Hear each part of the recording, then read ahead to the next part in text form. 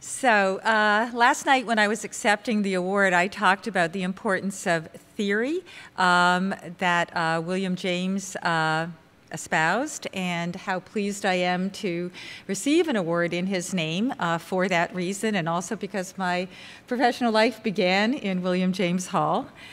So today I want to talk about this neoconstructivist approach to cognitive development. Here's a book called Neoconstructivism that was edited by Scott Johnson, and I've also written about this theme in Child Development Perspectives. But I first want to sketch, for those of you who know about cognitive development primarily from teaching introductory psychology, some of the contemporary scene in cognitive development. Because intro psych books routinely say, you know, there was Piaget, and there's a lot of Piaget, and there's all these stages about Piaget and all these names associated with Piaget. Then they kind of say, well, there's some criticisms, and there's information processing, and oh, there's Vygotsky, and besides, babies are smarter than Piaget thought. But that's very much a sideline. And what isn't presented in terms of the theme of how smart babies are is nativism. And nativism, I really think, has become the predominant theoretical approach among sort of professionals to cognitive development. And I think that pendulum has gone too far, and that it's time to swing it back, and that it is swinging back to something that I would call neoconstructivism. Although other people use other terms, I think it's an umbrella term that embraces several alternatives, and at the end I'll talk about some of the sort of family disagreements within this umbrella term of neoconstructivism. So today I want to talk about three themes, and the first one is the one that I'm going to develop in most depth. So I want to address the idea that infants are smarter than you think. I think they're smarter than you think if you think they don't know anything, if you think that they're a tabula rasa, which is usually the straw person that people put up. But I don't think they're as smart as some people think they are. I think they are, in some respects, really not so smart, and that there's a lot of change that occurs during development, and that our task is indeed to embrace this change and to think about what creates this change. That might seem obvious to many of you who know babies, and yet it is actually a somewhat heretical viewpoint in a lot of infant psychology. So I want to illustrate this with reference to mental rotation, which is something that I and my colleagues have done quite a lot of research on, and which is actually not one of the things that's traditionally part of the nativist repertoire, but it's something that I know a lot about. So that's what I'm going to develop in most depth. Then I'm going to talk a little bit about the other, what I think of as the second pillar of nativism, which is the idea that the mind is modular, that it's divided into these very separate territories. And I'll do that much more briefly. I've spent a lot of time talking about the debate about the geometric module, and I don't want to do that in too much depth, although I'll allude to it. And then at the end, I want to talk about neoconstructivism and what I think the sort of key tenets are and what some of the family disagreements are. So let's plunge into infants are smarter than you think, but how smart are they really? And you must admit that infant, he doesn't look too not smart, but he's yawning, and he possibly looks also not so smart. And that was why I picked that picture. Okay, so mental rotation is one of the oldest paradigms in modern cognitive psychology. Even those of you who don't do cognitive psychology have probably seen these Shepard-Metzler block figures. The question is whether they're the same or different. You mentally imagine one swinging, and you can tell that it's the same. It takes you a certain amount of time to do that, which is measured in milliseconds.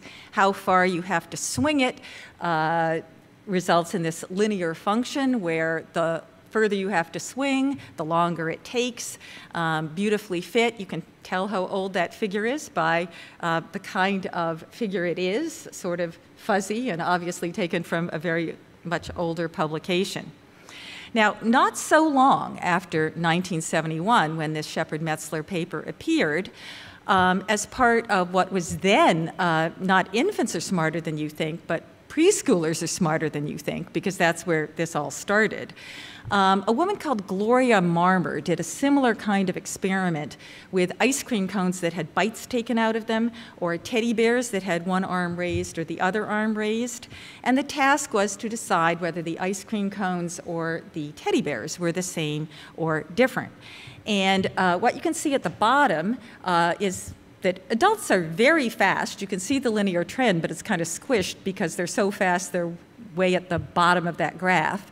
Then you can see data for 5-year-olds who are quite a lot slower, and their linearity is easier to see.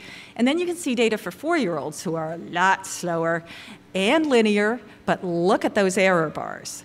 So this was widely taken as evidence for preschoolers being able to do mental rotation, and yet shortly after this, a woman called Anne Dean, who's more or less lost to the mists of history, published some critiques of this.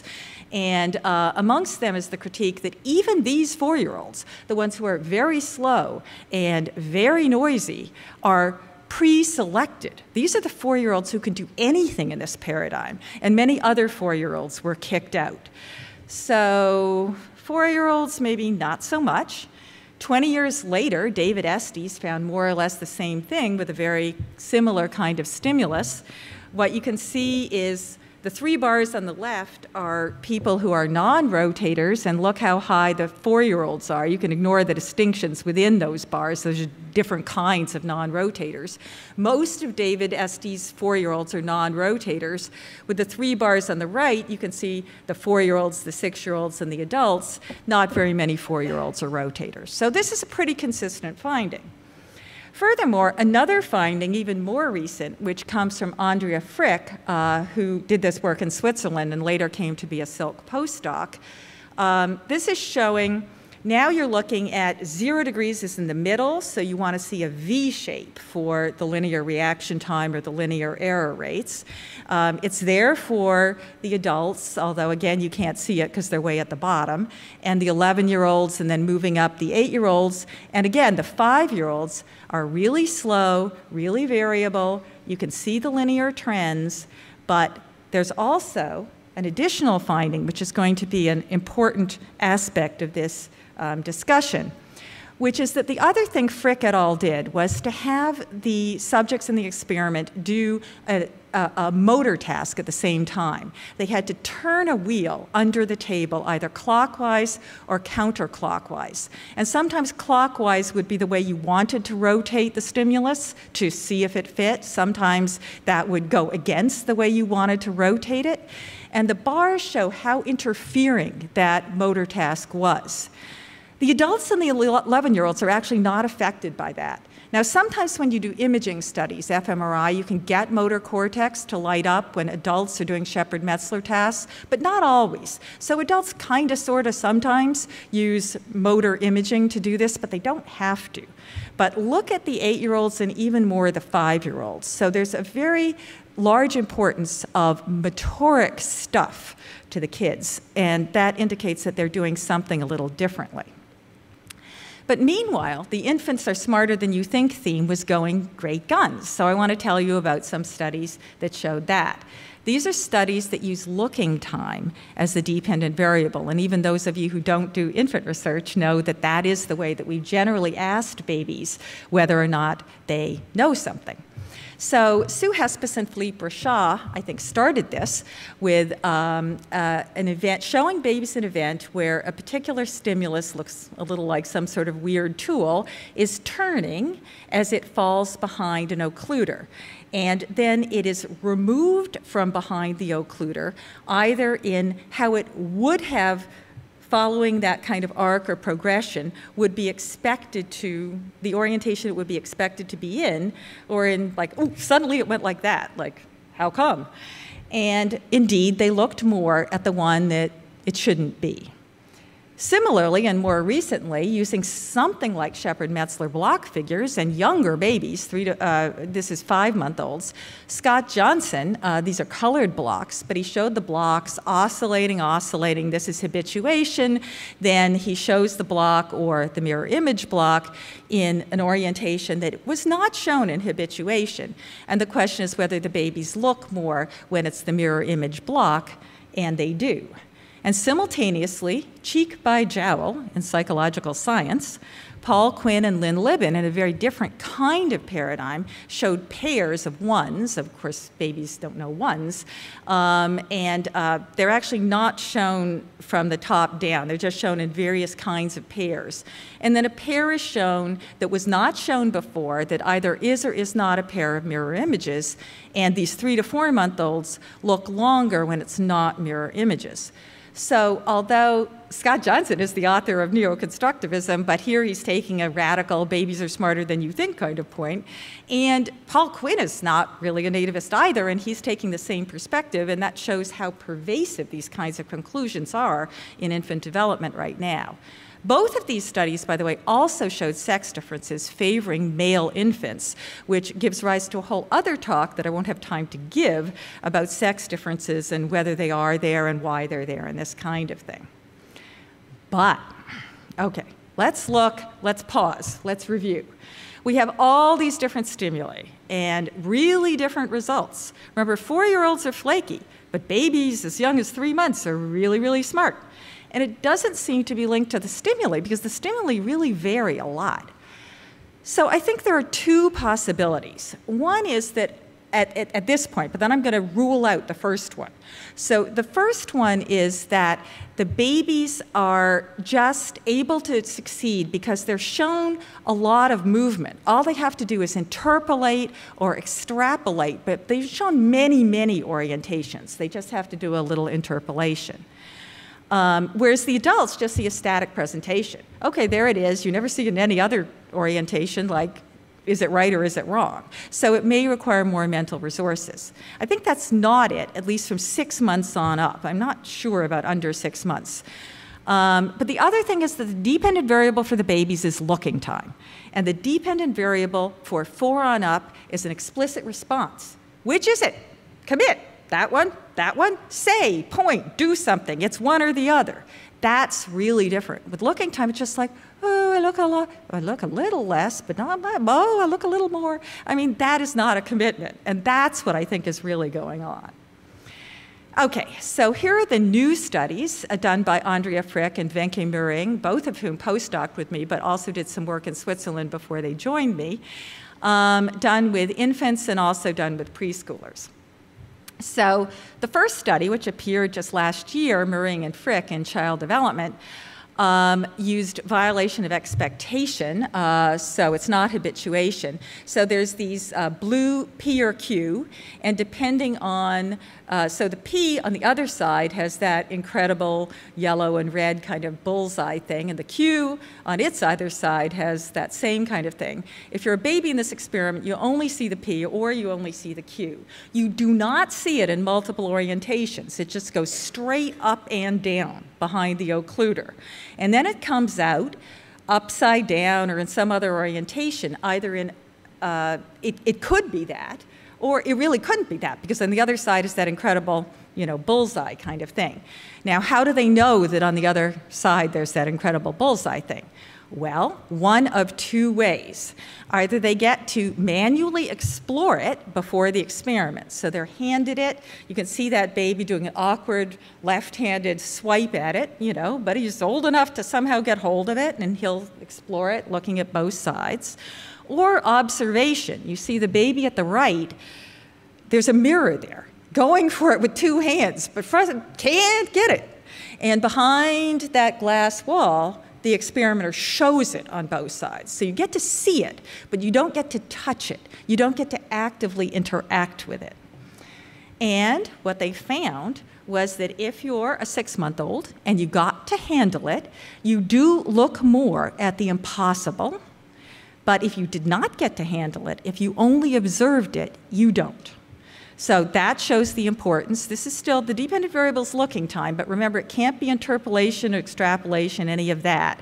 And it also shows the importance of manual exploration. If you're a 10-month-old, you can just be shown it. So you have more time interacting with objects. You can learn from observation. And with the 10-month-olds, though, it's linked to your locomotor experience. So some babies are crawling. That helps a little bit. But remember, when you crawl, you have to use your hands. So you can't really use your hands to explore things so well when you crawl. Upright walking is the ticket. Remember, the importance of upright walking for humans frees up your hands. You can interact with things. So once the babies who are 10 are able to walk, which only some of them are, they're the ones who are really carrying the effect because they have enough experience with manual exploration that they can get it from just observation.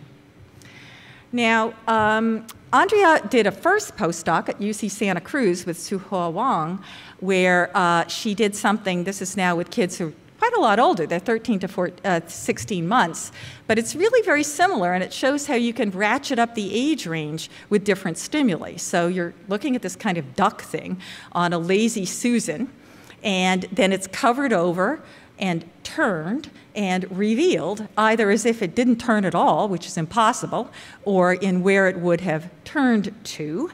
And what happens is that the 13 to 14-month-olds, that is not significant. But if it were significant, all it would tell you is that they look more at a novel view of the duck, which you must admit would be quite kind of boring. The 15 to 16-month-olds do look significantly more at the magic duck, the duck that it couldn't have been. And they do that whether or not it's the front view, because some reviewers said, you know, maybe the front view is special, or if they see an impossible side view. So that turned out not to matter.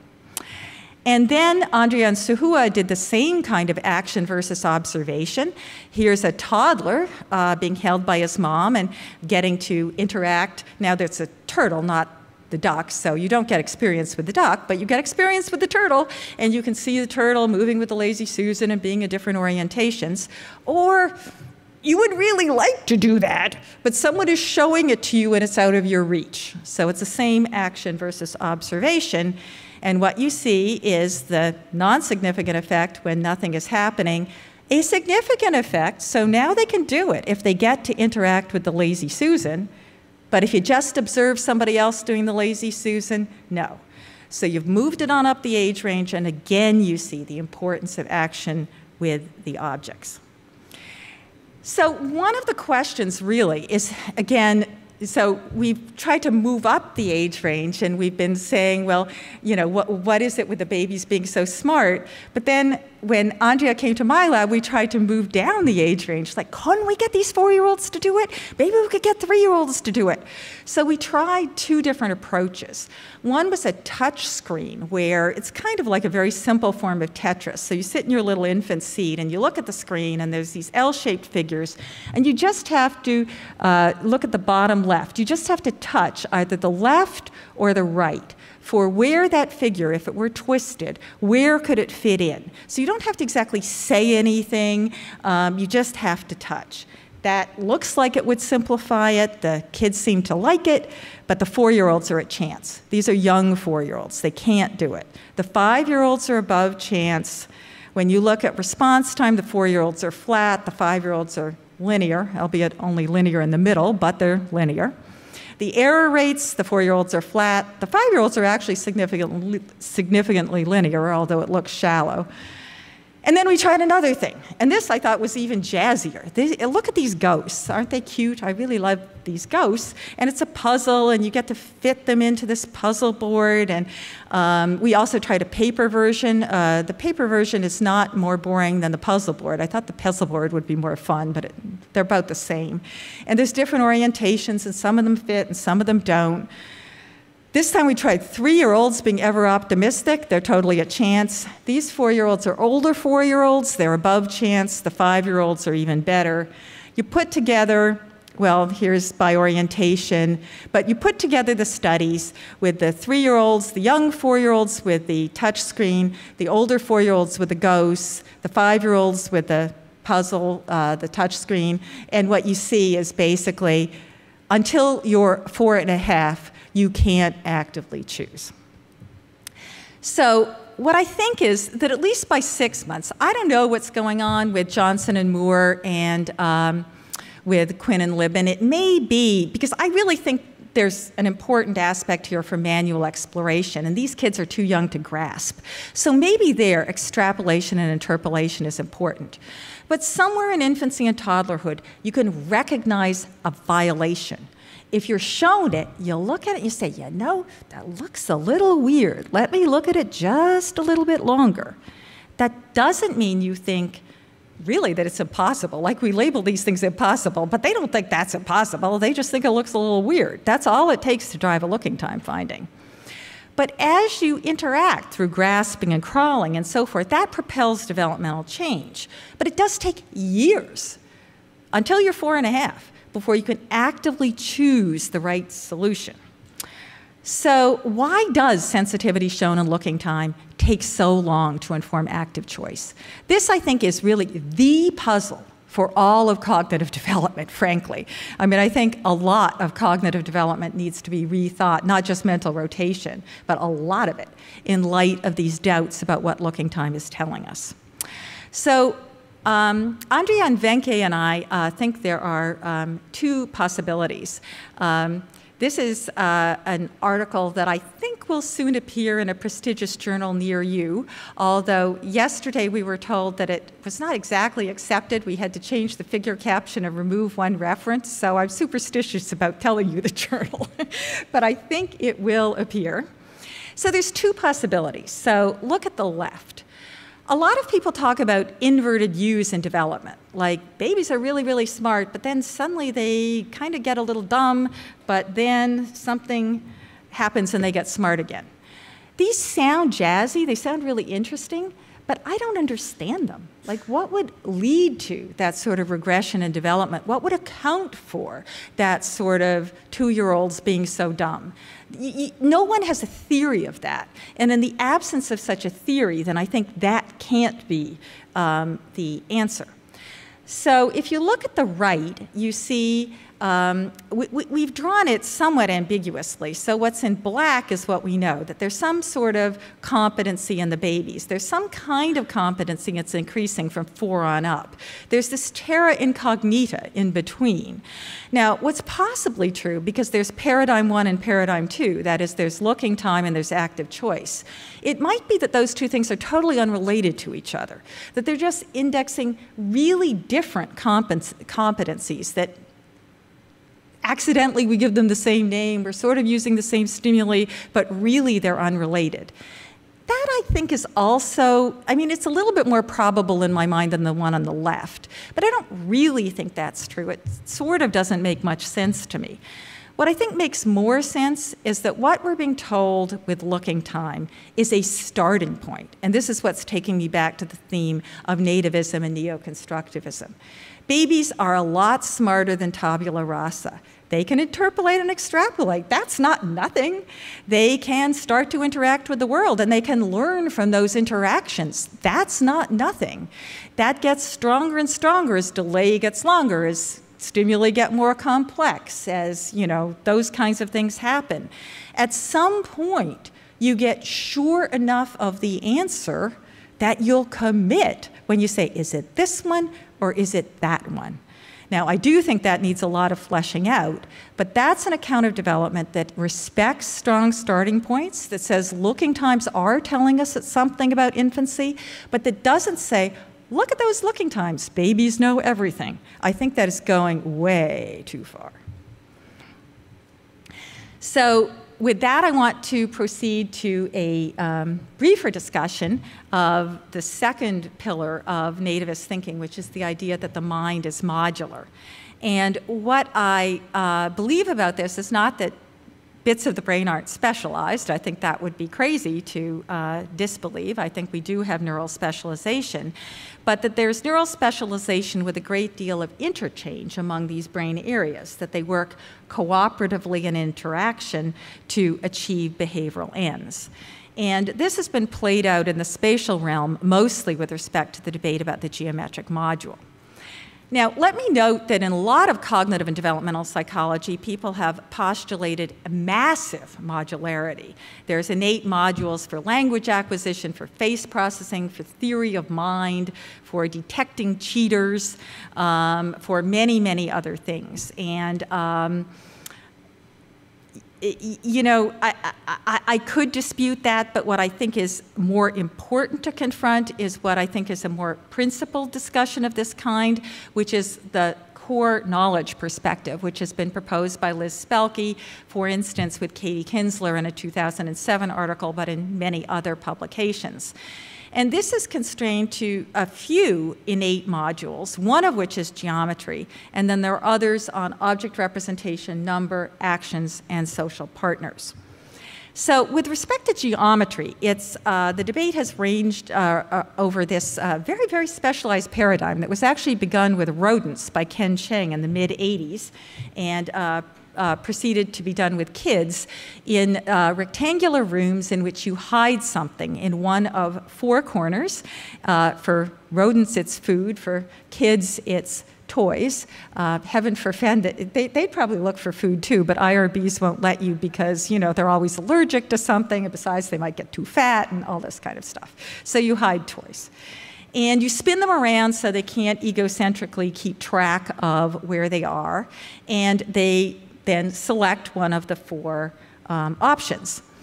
Now, in an all-white room that is just rectangular, the only thing that you have to guide your search is that it's the box where the long wall is to the left of the short wall, and there are 2 of those. So the rational child of the rational rodent would divide searches evenly between the correct and the rotation corner, and that's in fact what you find. And that's pretty interesting, because it means you can tell how long or how short the wall is, and one is left and right of the other, and that's pretty good. But the module finding isn't that. The module finding is that when you make one of the walls colored, which should allow you to go right to the correct corner, kids don't, and neither do the rats. Now, you might be thinking, I would go to the right corner. What's wrong with them? And in fact, you would, or at least in this experiment, 96% of the time you would. I don't know what's up with the adults who 4% of the time go to the other corner, but nobody's perfect. But human adults do largely go to the correct corner. And the proposal has come from Spelke, and in this publication with Hermer Vasquez and Katz-Nelson, that it's language that accounts for this. Now, note, I won't dispute this in detail, but note that if you're a nativist, you do have to explain developmental change, because there is quite a lot of developmental change. So you only have a few options. One of them is biological maturation. You could always do that. You could appeal to an environment that's a trigger of some kind. You kind of turn on a light switch and some of your neural circuitry lights up at some point. That's an environmental input, but it's just like, okay, boom, I'm in this kind of language, something like that. And the third is that there's some sort of cultural teaching. So, you know, language is a sort of handy cultural package in this way. I think of it as kind of the forced marriage of Chomsky and Vygotsky, because you just need something from the environment in order to sort of trigger something. So that's been the proposal. So I'm only going to briefly tell you why I don't believe it in terms of the very initial findings, which are that I didn't tell you that these experiments were done in very small rooms. They're 4 feet by 6 feet. This is about the size of, if prisoners are kept in solitary confinement, this is about the size of their cell. So we went to an 8 by 12 foot room, which is the same proportion of long to short. It's quadruple the area, so it's not large, though. It's kind of a small bedroom. It's just larger. And what we find is that toddlers, 60% of the time, are picking the correct corner. When Amy Learmonth went off to a postdoc with Lynn Nadell at Arizona, she redid it in a random assignment experiment where she found that in the small room, these kids are 4, they're evenly dividing between the correct and the reversal corner, but they do use features in the larger room. And in fact, even with adults, you can get this finding. With adults, you have to put the features and the geometry in conflict. So you show them where things are hidden, you disorient them, you move the feature while their eyes are hidden and they're being disoriented. So now you have to say, Is it the geometry or is it the feature? You have to pick. Although a lot of adults are actually not aware of the conflict when you ask them afterwards. They just pick without thinking. But they do have to pick.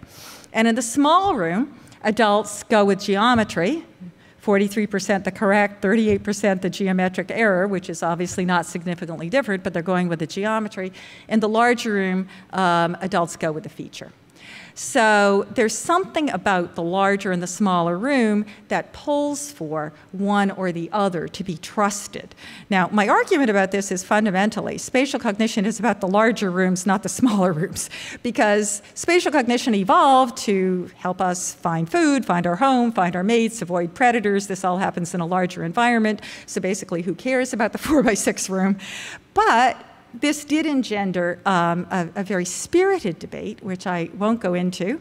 I'll just say that there are some recent references that you could go to have a look at this. Most recently, Ken Chang, Jane Ellen Huttenlocher, and I did a review called 25 Years of Research on the Use of Geometry and Spatial Reorientation. It makes me a little tired to read 25 years of research, and it's still going strong, but so you can read up on it. Or for those of you who are more kind of cyber-oriented, you can go to the video of the plenary talk I gave at Psychonomics on this topic, or you can go to the video of the Views by Two debate that I had with Liz Spelke at SRCD on this topic. But in the time that remains, what I want to do is talk a little bit about neoconstructivism. I want to talk more sort of constructively about ways forward in development. So, and I want to do this in terms of certain tenets and appeal to certain famous people who I think pointed the way forward here. And first of all, I'm showing Charles Darwin, and I want to say that everyone is a Darwinist. I think sometimes nativists try to mantle themselves in, I'm Darwinian, I believe in evolution, I take biology seriously, you don't. You're a tabula rasa person. But I don't think anyone is really a tabula rasa person, not anymore. I think all theorizing in contemporary cognitive development is situated in a context in which we all take Darwin very seriously. So I just want to say, no one has the Darwinian high ground. I also want to invoke Bill Greenough, because I think that experience expectancy, which is a term that he introduced, is really key here. Because using this concept, we can see how these strong starting points, which I think are really there, are important and are important in a Darwinian context.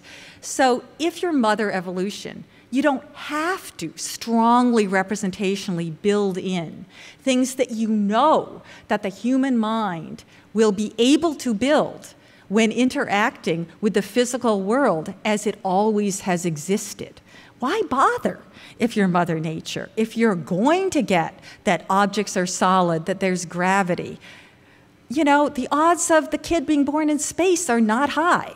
So you can just do it this way. And so there's no a priori need for specific content, or at least for a lot of, there might be some, but there's no a priori need for a lot of specific content to be wired in. This is an empirical question, obviously, but there's no a priori need. Now we get to the Gibsons, and I'm not a Gibsonian. I'm not any, I mean, I guess I am a Darwinian, but I think that we've gone too far in a lot of psychology and just sort of belonging to certain religions. But the Gibsons did have really important insights here, and here the insight, and this goes very much, I think, with the Greenough experience expectancy concept, is that the world is very well equipped with perceptual redundancies and correlations that can that support this kind of experience expectant learning. So I don't know about the information being picked up. I'm not quite sure what that means, but I think that it can be actively constructed. And what's important is that you can actively construct things better when you have these kinds of redundancies and correlations.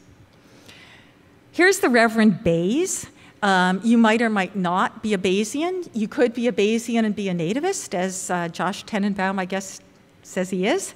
But I think this is a part of what I think of as a contemporary neoconstructivism. One thing we do know humans have is impressive capacities for statistical learning and for Bayesian thinking. And this is one of the approaches that I've been trying to develop, and I'm still developing for the geometric module debate. But it is possible to think about how you construct the world based on this capacity for Bayesian and statistical learning. This is Liz Bates, who died much too young, but who together with Jeff Ellman and Mark Johnson and Annette Karmeloff-Smith wrote a wonderful book called Rethinking Nativism. And a very memorable phrase from that book for me is interactions all the way down. So the idea here is what I've been developing, that this richly structured world and this strong capacity for probabilistic reason interact within this experience expectancy framework to allow you to select among, to integrate the multiple cues that are typically available to draw conclusions, whether it's about causality, memory for spatial location, or whatever.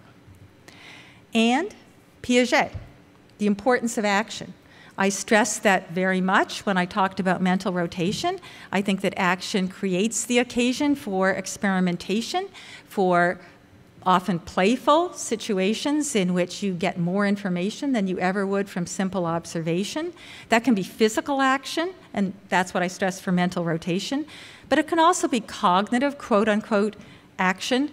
Piagetian theory is fundamentally dissonance reduction theory from social psychology. You want the world to make sense. Like, it can't be this and this. Like, this is wrong. Or maybe I could merge them somehow. But you're really actively striving to make sense. And I think that is one of the fundamental insights that Piaget brought us. This is Shep White.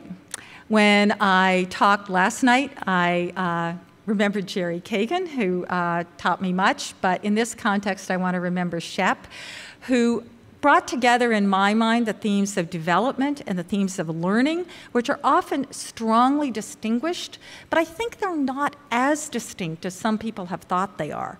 Basically, development is learning, but it's learning as the learner changes. So a problem with traditional learning theory was that you didn't think about the learner changing. So we have perceptual tuning in the first year of life, as Janet Verker and others have studied. We have formation of the shape bias, as Linda Smith has studied. We have examples where the learner changes and then learning changes. So that's important, but it's still learning. This is Esther Thielen, another person who died too young. And a very memorable phrase from the Smith and Thielen book for me is the view from above and the view from below.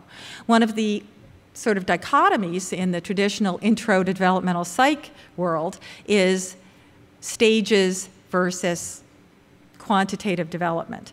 And Thielen and Smith showed us that it's really both, that if you stand way back, away from the microphone so you can't hear me, the baby is really different from the adult. They're really, really different. That's a qualitative difference. But you can also look at those little increments, like the 13-month-old is a little different from the 16-month-old, and whether or not you have to turn the lazy Susan or not. And that's kind of quantitative. So it's really both. And last, there's Aristotle. He's definitely dead. In fact, I had to find a picture of him as a marble statue. But he, I think, taught me that there's different kinds of causation. We're always talking about what causes development.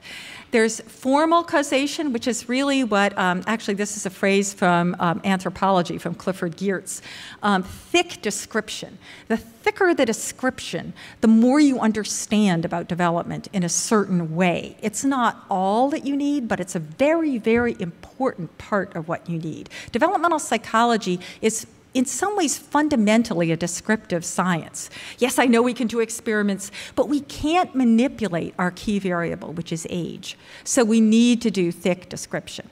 There's also material causation, which is the neural substrate, which I think is really fascinating. It's more difficult to study in development, and this is where we often need non-human animal models, but you can't have that for everything because humans can do some things that they can't. There's the final causation, which is the evolutionary context, the Darwinian context. And there's the efficient causation, which is the analysis of those interactions of environmental input with the neural substrate and with the current cognitive state of the learner. Now, there are family disagreements in neoconstructivism. Some people are more domain general, some people like domain specificity. I'm a little more on the domain specificity myself, but a little dash of domain generality for things like working memory. Some people are a little bit more top-down, some people a little more bottom-up. I'm really much more on the top-down side there, not disregarding some bottom-up, but more top-down. Crucially, some people believe in representations. Some people, like dynamic systems theorists, do not. Here I'm unequivocally on the side of representations, so I think that's a pretty important family disagreement. And last, I just want to say, well, why does the nativist-empiricist debate persist? Couldn't we get rid of it? In fact, this is the standard line in intro textbooks. They say, oh, well, that's a thing of the past. Except it's not. We keep fighting it. So I wish they were correct, but they seem not to be. I think there's some problems. I think people are more interested in things inside the person than outside the person. Like, you can't say, oh, scientific discovery, I'm sending to science, there is gravity. I mean, there's gravity, that's not a discovery. But if the baby knows gravity, somehow that's a discovery. Some people are just more interested in starting points, and I do think starting points are fascinating. I just think there's also change. Ultimately, though, and I sort of alluded to this when I talked about being a Gibsonian or anything Ian and not, really believing in religion, I really think that we do too much religiosity here, that these questions are empirical. And if we could really commit to them being empirical, we could maybe get beyond the debate. So I have managed to finish with 4 minutes for questions, which I really wanted to do, and I thank you.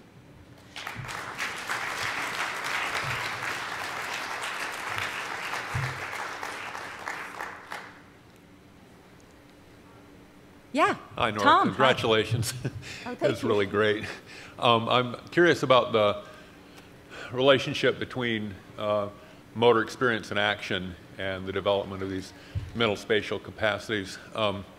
Specifically, I wonder about the relationship between locomotor activity and manual exploration, whether they are part and parcel of some underlying, like, single motor experience kind of thing, or they happen to be correlated, but they operate differently and make different kinds of contributions. I'm not sure if you're maybe asking me as, this is potentially an empirical question in the sense of some people have done things like when babies are in walkers and you free up their hands and they can do more with their hands. I believe the answer is going to be that it's not just correlated, that it's causal. But I think you can't yet make a slam dunk case for that.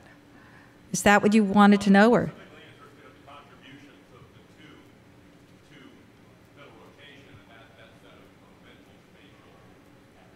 Right, right.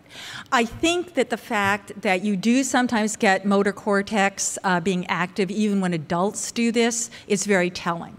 I think that mental rotation is ultimately built off of manual rotation, and that we see ghosts of that in adults, that they've learned to do it without that, but that it's built on that. That's partly why I think that there is some evidence that that is unique to Homo sapiens. Lots of spatial stuff is not unique to Homo sapiens, but it's been very difficult to get evidence of mental rotation in non-human animals. And I think that upright, gait, and hands are very, very key to that. Yeah. Yeah. Hi, Barbara. Hi. I wanted to comment first that I think that the whole field and what you're talking about are still struggling with Piaget's unanswered question about how does vertical décollage happen? There's stuff different from infancy to middle childhood and on, and he just said, well, it was some kind of friction in the task. Yeah. Well, you've got paradigm 1 and paradigm 2 that you were talking about. And I wanted to ask you about another way to interpret what's happening in paradigm 2. Not just, well, I think in all of the tasks that you mentioned, and maybe in all tasks that anyone can imagine, what we're asking 3- and 4-year-olds to do is to do something we're telling them to do. And Luria early on said, well, they have a really hard time inhibiting some other way of acting. Maybe they're just being asked to do too much at once. And so having those responses required of them by somebody else. And that's where I think we could get into maybe an experimental way of looking at this. Yeah. If we could find some way that their own ways of doing things without being told what to do would tell us about spatial rotation, that might be able to differentiate some of this. So I think two things about this. One is Andrea Frick has a longitudinal project in Switzerland that she's just sort of, as we speak, finishing gathering the last data points for. But one of the things that she did do was to give some executive function tasks together with these, and she is finding some correlations between your ability as a not preschooler, I think kindergartner, to inhibit and your ability to do mental rotation. So some of that damping that you're talking about correlationally may be involved. What I think is more telling is actually research that I didn't mention by Claes van Hofsten and his collaborators that is with toddlers. So they're the 2-year-olds in the middle. And this is actually why I have this picture of the kid rolling the circle around with the shape sorter, because this is something kids actually do want to do, and they do on their own. And what you observe is that initially they don't do it very well, and they experiment with it. And there's even some really microgenetic, very fine-tuned kind of stuff about first they just get it to the right hole, and then they rotate like dumbly until it clicks, and they do it a little bit more in anticipation, a little bit more in anticipation. So I think you can actually see self-propelled learning through those toddler years in those studies. Yeah. Cool. Thank you. Yeah, thanks. Okay, I think I'm out of time, so thank you all.